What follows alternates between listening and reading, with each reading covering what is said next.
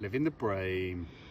To be fair, I must have had about 60 carp out here before I finally had a Bream, but it was inevitable. I was always going to have a Bream sooner or later. If there's a Bream in there, I will catch it.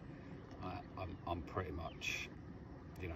Surprised you haven't had the world record Bream. Yeah, I just catch a lot of Bream. Bream love me, what can I say? It doesn't matter what I do, I will catch Bream. Anyway, let's get this one back. I think I've got the explanation of why you catch so many Bream. Says it all on your t-shirt. Cheek of it. She's a Bream boy. Let's get him back.